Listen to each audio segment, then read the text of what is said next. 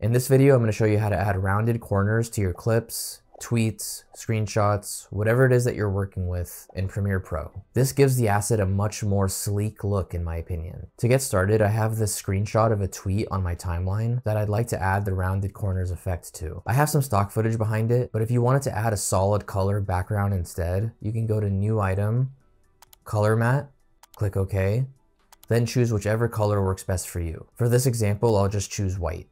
Then you can name it if you'd like. I'll then delete the stock footage, then drag the color matte from the project panel onto the track below the tweets.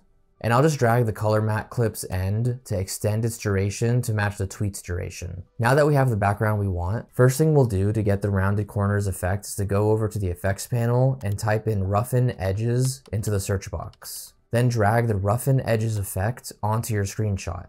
Now over in Effect Controls, underneath the Roughen Edges effect, click the drop down and choose Cut as your edge type. Then increase the edge sharpness to 10. Below that, decrease the fractal influence to 0. And lastly, we're purposely saving editing the border for last since every clip or screenshot will be different. Slowly increase the border until you have the desired rounded corners you're looking for. In my case, I think 75-76 looks perfect. Now keep in mind if Premiere is having trouble playing back the preview, for example if the yellow line was red instead, the corners of your screenshot may look weird and not rounded at all. But when you export it, it will look rounded and normal, so you don't have to worry about that. Now we can consider ourselves done here, but if you're working with a dark mode tweet like this one and want to hide these 3 dots to make it look even more clean, here's what I do. First click New Item again, but this time click Black Video, then click OK. After that, drag the black video above the screenshot and extend its duration.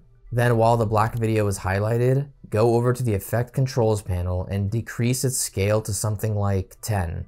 But you can adjust accordingly if need be. Then click Motion at the top of the Effect Controls panel and drag the black video above the 3 dots. Easy, right? Thank you for watching, liking, and subscribing, guys. My Twitter is in my description if you want to follow me on there too. And from here, I would suggest continuing on to this playlist for more Premiere Pro tips and tricks. But if you're mainly focused on using these rounded corner assets for short form vertical content, continue on to this playlist instead. I'll see you there.